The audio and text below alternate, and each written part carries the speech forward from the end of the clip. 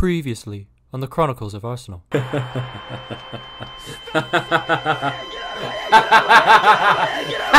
Another year, another Arsenal preview. Let's see how poorly this ages.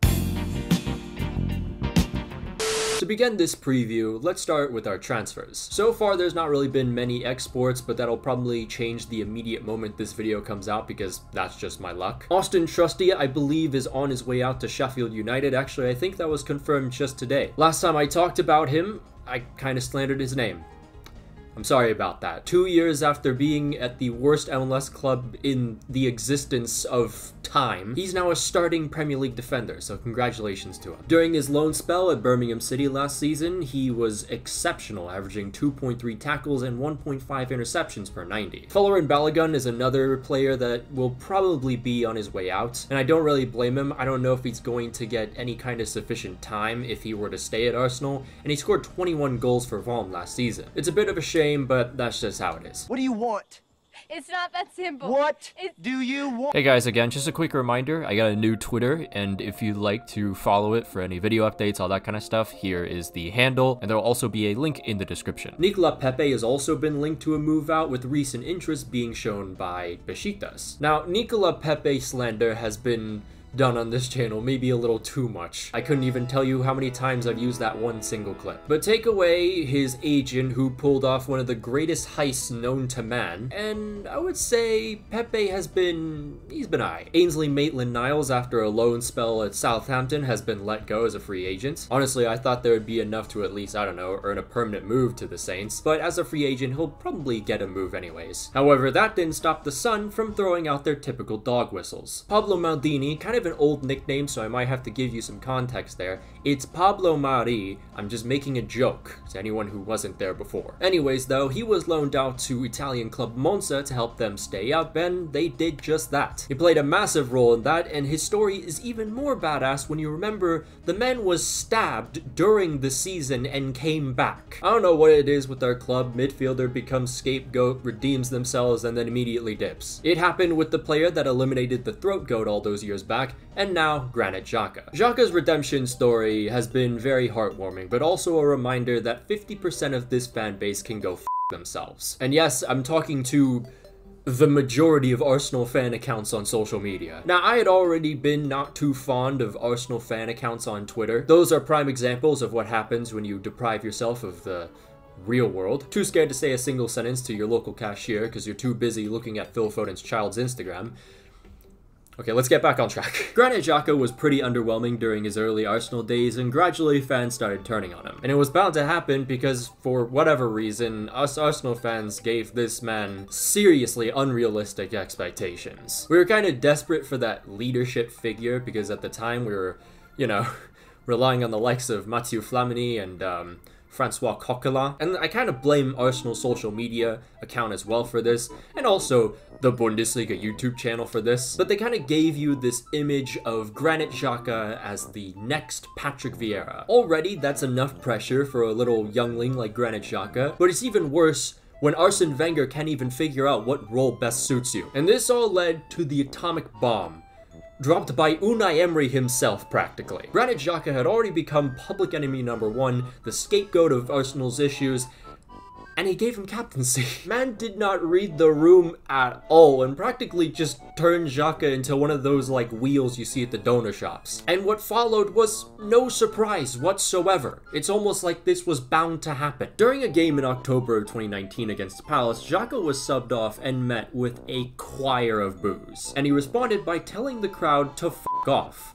And I was 100% behind him that day. Before this day had come, Xhaka had not said a single bad thing about the club. Not one. The only crime he was committing was being underwhelming for the past few seasons, because he's never played in the right position. But on the opposite end, you had subhumans sending this man and his family death threats. Was Xhaka's way of responding to the boos maybe not the professional way to do it? Sure. But f professionalism in this case. Rant aside though, Xhaka could have quit there, but he didn't want the D-Gens to win. And once Arteta came in, we slowly saw Xhaka improve. He became more proficient with his passing during the early Arteta days, and finally, after multiple adjustments and a position change, he had his best ever season in 2022-23. And it was only poetic that in Xhaka's last game for the club, he scored twice in the first 14 minutes. Now at 29, he's back to the Bundesliga to play for Leverkusen, and all I can really say is, thank you, Granite. Now let's talk about our imports, and we're gonna start with one that is, it's interesting. One of our first signings in the window was 24-year-old Kai Havertz, an attacking midfielder from Chelsea for 75 million. A lot of questions have been asked about this transfer because let's not really beat around the bush. Havertz was trash last season. Kai's best season for Chelsea came in 21-22 when he scored 8 goals in 1,809 minutes after he switched to a striker. Not bad numbers, but last season he could only replicate the same amount of goals per 90 stat with an extra 700 minutes played. Now, it's easy to write the guy off, especially with all the low-light compilations that have been created. But hear me out. We've been over Chelsea's volatile managerial changes in the past. It's almost as bad as the Saudi national team. If you look at the history since Havertz joined Chelsea, he's gone through 5 different managerial changes. And with that much change in such a short amount of time, no player is gonna thrive. Not one. And you saw that with not just Kai Havertz, but majority of Chelsea's players. They were terrible. But it was even worse for Kai, because he's been trying to figure out the position he's best suited for. And speaking of his position, the man doesn't even prefer striker. I know what you're thinking. It's odd. The man plays up front for not only Chelsea, but his national team. But in an interview back in 2020, he told Marca his ideal position was as a number 8 role. And this was despite him at the time when he was at Leverkusen scoring the most goals at a striking position. Listen, okay, the price is bad either way, right? We're paying 5 million less than what Chelsea paid for him initially. But I think there's a lot that Kai can still provide for Arsenal. He's kind of like Saul in the way both players are good at a lot of things but don't excel in one particular attribute. Kai won't be the main man everyone relies on at the top, and he'll have more freedom in where he prefers to play, so I truly think Arteta can get the best of him over time. And this is 100% cope. I've been a Kai Havertz defender since his Leverkusen days, but hey, at least I'm not as delusional as this guy. Player that Kai Havertz is probably most comparable to, and not in terms of ability, but I've just worked it out. Okay. I was thinking more Kaka. Both quite tall and languid, but deceptively quite quick. I think Arteta thinks that Kaka is the mold of player that Havertz could become. A big reason behind our bottle job was obviously our defense. It just didn't have any depth. But now we can breathe a little easier with the signing of 22-year-old Jurriën Timber from Ajax. Timber has had praises sung about him by Dutch veterans like Daley Blind and even Virgil van Dijk. The right-footed centre-back excels with the ball at his feet, which plays perfectly into Arteta's emphasis on build-up play. Timber for Ajax was averaging 74 passes completed per 90, top 1% amongst all defenders in the next 8 competitions. Now these aren't just small dinky passes. The man was averaging almost 9 progressive passes per 90. Again, top 1%. And if there's no one to pass to, Timber can widen his options by carrying the ball forward. He was in the top percentiles for carries, progressive carrying distance, and touches per 90. When it comes to defense, Timber only ever lost 0.21 challenges per 90, putting him in the top 9%. Arteta also sung the praises of Timber's versatility, and we saw that during the preseason match against Barcelona. A lot of fans have the impression that Jurriën Timber will just be kind of like a backup center back,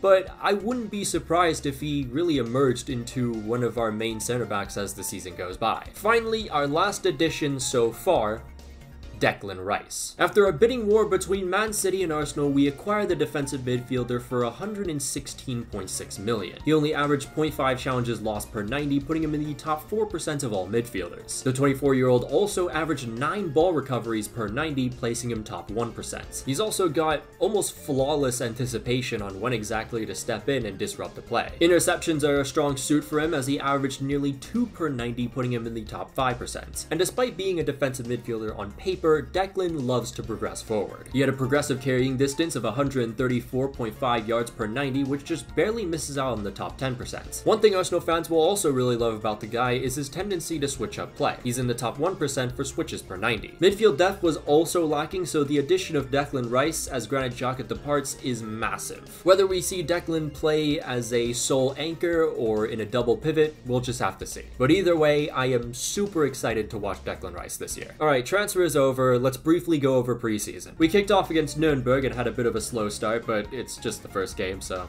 whatever. Next was the MLS All-Star Weekend in the nation's capital. Kai Havertz became a meme with his volleys, and then we destroyed the MLS All-Stars 5-0, wearing the biggest abominations known to man. For the next friendly, Arsenal would travel to New Jersey to play Manchester United. I was actually visiting New York City the weekend that Arsenal were playing. I didn't go to the game though. Instead, I went to Chinatown with the Z-Meister, where I was fighting for my life. Oh, and let me show you what I got while I was in New York City. Boom! Look at that! Look how beautiful that is. I don't even have a fucking vinyl player. We lost the game 2-0, but honestly, I was too busy focused on the clips of fans fighting.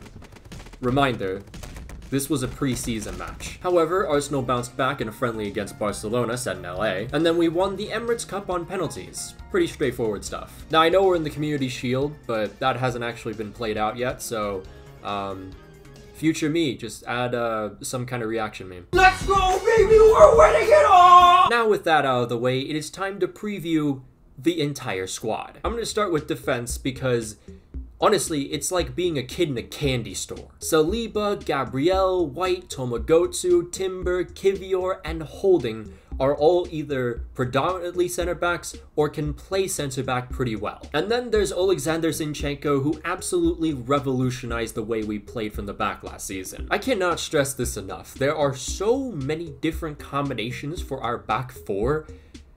It's like we're Man City. And then you remember in front of all this is Declan Rice. I'm just living in heaven right now. Other options in midfield include Jorginho, who has some very valuable range in his passes. He's within the top 5% of all midfielders for medium range passes completed with 26 per 90. The Italian also averages 7.3 passes into the final third per 90, putting him in the top 7%. He can be a little bit of a liability in defense, but that can easily be taken care of with a double pivot. Or there is someone else that I have previously talked about on the channel, but you probably don't know because that was during a time when I only had 7,000 subscribers. Charlie Patino. During his time at Blackpool in the championship, he excelled. Blackpool were one of the lowest holders of possession, so these numbers are definitely a little bit weighted, but Patino was averaging almost 2 interceptions and blocks per 90, putting him within the top 10% of midfielders in the next 8 competitions. The midfielder even bagged 2 goals and 4 assists for himself. If Patino stays at Arsenal, I guarantee you will be very impressed when he makes his debut. Now we've talked about depth in defense, how about we talk about depth in goalkeeping? This is not the Arsenal I knew like 4 years ago. Now moving up the pitch a bit more, we have our attacking midfielders. Fabio Vieira comes back for his 2nd season, and I'm hoping for a little bit more because he wasn't really that great. Oh, and also, Croydon De Bruyne is back. That's a wonderful sight to see. Hopefully we keep him. An injury kept him out for a long time in the last campaign, but the season prior he scored 10 goals. And Emil Smith-Rowe can also play on the wings. Kai Havertz we've talked a lot about already. I'm just hoping he gets utilized mostly as a number 8. And in front of all these guys, we have the 24-year-old sex god himself, Martin Odegaard. Last year, he was undoubtedly our best player of the season. 15 goals and 7 assists, and honestly, he probably should have had more assists. But we'll get to our finishing issues later. Odegaard averaged 0.24 expected assists per 90, top 3%. 2.27 key passes per 90, top 4%. 2.67 passes into the penalty area, top 1%. 0.72 through balls per 90, top 2%. And nearly 5 shot creating actions per 90, you guessed it, top 1%. Besides Kevin De Bruyne, who I would say is better than Martin Odegaard, not a single other creator comes even close. Watching Odegaard play is like sitting down, hitting play on a song, and once the first couple of notes hit, you just relax exhale a little bit, and are sent into the Songs world. Then we go to our wingers, who had fantastic campaigns last season. Reece Nelson was like our Walmart Origi. He's the clutch type of player we had off the bench. 3 goals and 2 assists in 11 games, none of which he started. Leandro Trossard may look more sleepless than your average East Asian worker, but I was sleeping well knowing this man was dishing out assists like mid-filet service. 10 assists in under 1,000 minutes played. That's almost an assist every 90 minutes. Now, in all fairness, Trossard was subbed in pretty late in some of these games, but still, that is an insane figure. Then there's the even bigger guns, and we'll start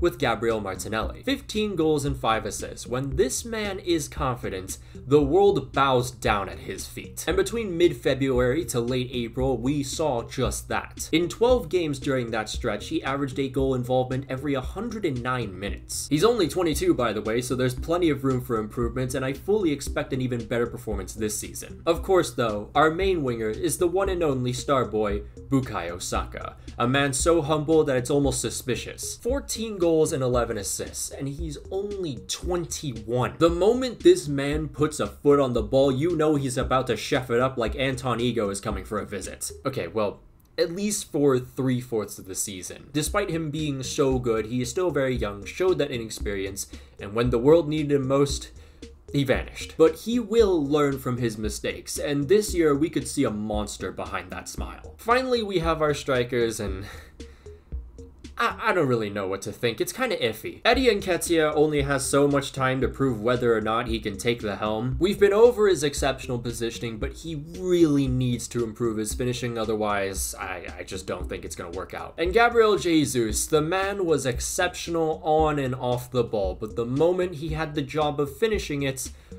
oh dear lord. Listen, 11 goals is still great, but he should have had way more. In fact, stats back this up because Gabriel Jesus underperformed his XG by 3 whole goals. But don't get me wrong, I still love Jesus, because he provides a lot more than your average striker. Whether that's him dropping deep and opening channels for Saka and Martinelli or any other attacking player, or his ability just to really freestyle around defenders and open space that way. Oh yeah, also, almost forgot to mention this, Jesus just recently got injured, so he'll probably miss the Community Shield and our opening match. And that's when we kind of go into depth, which Again, I don't really know. There is Kai Havertz, but preferably I don't want to think about that. So we'll go to our next option, which I think is probably our best bet in terms of backup strikers. Ironically, Leandro Trossard. Trossard played up front while Jesus was injured, and I'd say he did a pretty decent job. Like I said, finishing is a little bit of a concern, but I don't think we need to worry about it too much. We already have plenty of goal scorers, and not to mention, we're like Man City too, we just try and walk the ball into the goal. Going into the season, despite bottling, I'd say the team is still at a pretty high morale. Mikel Arteta is instilling the family vibes in the club with ever-growing success. Speaking of Arteta, according to a bunch of articles, it is said that he's put in a lot of work in his tactics as of recent. The manager is trying to develop new ideas, that way Arsenal aren't as predictable as last season. We made the least amount of changes to the lineup of any other club in the Premier League, and as a result, teams knew exactly what to expect. Our playstyle was still effective, but you could see a gradual decline throughout February to the end of the season, where we of course bottled it. So with more variety in the way we play, it can really help our chances of winning the title this year. Expectations this season, well, I'd say, definitely title contenders. I'm not going to tell you where exactly I'm putting Arsenal just yet, because I don't even know myself. We'll save that for the Premier League predictions video. But we also have Champions League football, you know, I kind of completely forgot to mention that throughout the entire video. You know, it's kind of sad to say, but it had been so many years that I honestly had just been so used to only being in the Europa League. But Champions League expectations, I think we have really good depth, so I would say around a 16. Well, we're not beating the curse. We're not beating the allegations. Domestic cup-wise, I don't know, man. Those are so hard to predict. That's the closest you get to March Madness. I'm not even going to touch that. But that was the Arsenal preview. We'll see how all of this is when we do probably like a mid-season preview or whatever. We'll see. I mean, as the Jinx god myself, I probably should avoid a mid-season preview just in case. But of course, a massive shout out to all our patrons, including Janos Balash, Stin, Milioe009, Adnazir Makalankom, Aldipu, Alex Rod, Araisan, Carlos Anaya, Daniel Ortiz, Francisco Hernandez, Joao Cavallo, Marco Fujimoto, Miguel Munoz, Return Fire, Rory Byrne, Slider Kid, Sniffers, Taco Okafan, Tomikis, Victor, Chris Damasceno, Chris Visconti, Q90 Champs 2022, Dominic Griffin, Emmett Shea, Lewis, Joe Paricio, Lucian Von Croix, Michael Nista, Nish, Patrick Barley, Rowan Cookie, Sylvia Citrus, subscribe to Timday Tim, Unbroken Persona, and Valencia 14. If you want to join the Patreon, there'll be a link down below and up in the annotations. You can follow my Twitter if you want, follow my Instagram if you like, follow my TikTok, trying to get to 20,000 there, and of course, you can follow my semi-active Twitch. But until then, I'll see you guys.